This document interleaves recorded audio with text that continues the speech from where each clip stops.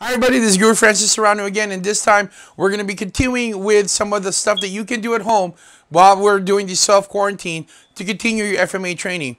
Now we're going to do something called the Arco reverse Arco, where where we were just doing a circular motion, now we're going to do an arcing motion of 1, 2, 3, 4. 1, 2, 3, 4. Again, we're trying to get the wrist and your body movement to be working in conjunction with each other. So right foot forward, left heel off the ground, and when you're turning, you twist your body. 1, 2, 3, 4. 1, 2, 3, 4. 1, 2, 3, 4. Left hand. 1, 2, 3, 4. 1, 2, 3, 4. Make sure you guys do that at least in conjunction with the outside circular and inside circular 20 minutes a day, every day. My name is Guro Francis. I'll see you next time.